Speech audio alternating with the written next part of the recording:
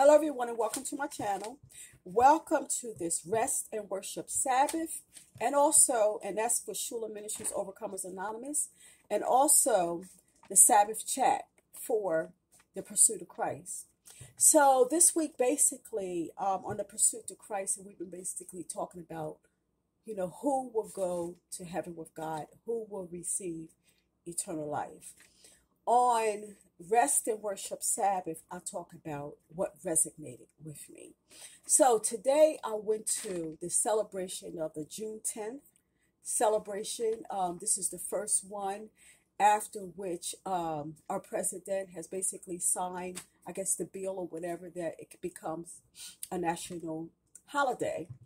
So stay with me on that so I can discuss that, because there were some things that really resonated with me that I think that when I went there and on my way out, I went there one way and I came out a different person. It was almost like church, but outside church. Okay? Rodney Square Church. So, okay, for those of you who do not know, my name is Sheila Rollins, and I am the founder of Sheila Ministries Entertainment and Associates, Inc. And on this YouTube, we are Overcomers Anonymous and a Sabbath chat where we support anybody willing, the Pursuit to Christ, where we support anybody desiring to overcome anything. And we do it with Jesus Christ and what he's accomplished for us through the cross. So therefore, our deliverance, our sanctification, our holiness, our forgiveness, our grace and our mercy is sure with Jesus Christ. The things that we thought impossible, becomes possible. So, okay, in the way of the Sabbath, the Bible says in Exodus, the 20th chapter, verses 8 to 11, that we should remember the Sabbath day, keep it holy. 6 days shall I labor and do all thy work, but the seventh day is the Sabbath of the Lord thy God. In it thou shalt not do any work. Thou, nor thy son, nor thy daughter, nor thy manservant, nor thy maidservant, nor thy stranger, nor thy cattle, nor thy stranger. That's when I messed that up a little bit. For in 6 days the Lord made heaven and earth, the sea, and all that in them is, and rested the seventh day. Wherefore the Lord blessed the Sabbath day and hallowed it, meaning he set it aside for holy purposes. He did that for one day, and that was the seventh day, which we know to be Saturday. So, okay. So, if you haven't already become a part of our YouTube family, please do so by hitting the word subscribe, and just follow it all the way till you see the word all. Hit all, and you're in. Every time I do a new upload, you'll receive a notification. Give me some thumbs up. Make a comment. Suggest a title that you will want me to research and present. Scroll all the way under the title. You can make a comment or leave some information that you want. On the right side of the title is an arrow. Hit it. That's my contact information in there. Some more things about the topic for today. And during the week, it's in there about the fundraisers as well.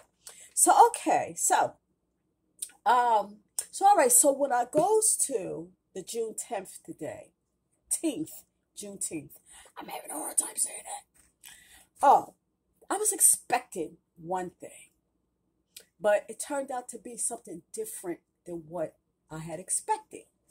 So, but what came to my mind about this was that lately I've been receiving, and I'm going to say, hate mail. Not in a way of like directing it like right at me, but directing it at me and my belief in Jesus.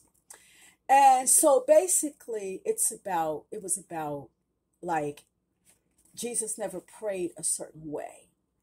And to that I say, Jesus died when we were sinners. It doesn't matter how we pray, as long as we pray. Okay, the Bible says that, when we come to him, he would no wise cast us out. And also at a time of ignorance, when we don't know any better, God is so loving and caring. He winks. In other words, he acts like he don't even see that part. And he gets right to what's important. The important thing is that we pray. The other thing that they talk about is that, basically that God didn't have no son out of his body. Now, that's true. However, the Bible talks about Jesus because of his obedience. That makes him God's son. In the spiritual realm, if you're not obedient, then you are a bastard, illegitimate child. In the spiritual realm. See, these things are spiritually discerned, so you're not going to always see it in the natural. Okay? So, in that way, it's because of his obedience. You know, the chastisement, the Lord talks about chastisement. If you don't get chastised, it's because you're a bastard. You're not his real son. But when you're chastised, see, Jesus was chastised for our peace.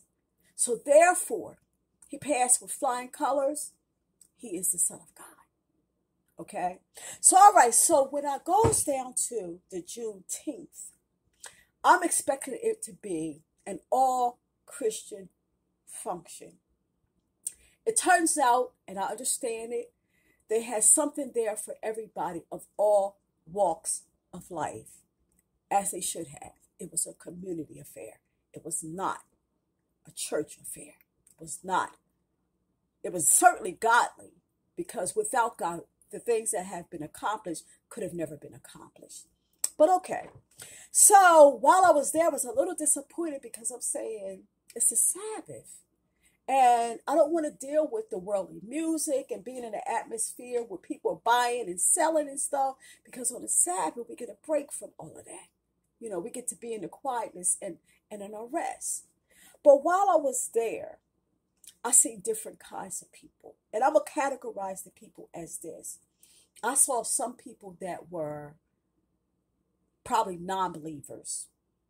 And then maybe some of the other ones was like, they were not like known believers. In other words, they believe quietly in the confines of their own personal life and in their home, but they don't go to church. Okay. And then there was probably some people that were straddling the fence. They didn't know which way to go. Should I go with God? Should I go with this one? You know, kind of straddling the fence. And then there were believers. Okay. I was there. Not perfect, but I was there. And I'm sure there was other ones there too. So, you know, I met these group of nice people. I ended up sitting with them. And I came there to see Take Six. Okay. So, Take Six, they came on and they sang the National Black Anthem. They sang that. So, okay, good. They're getting this out of the way. This is why I'm here. I can just get home back into my quiet life. But then, you know, I noticed that there was a reason why I couldn't really get anybody to go with me, because had I gotten other people to go with me, I would have been in a different frame of mind. So when I saw the people, I saw their needs. Okay.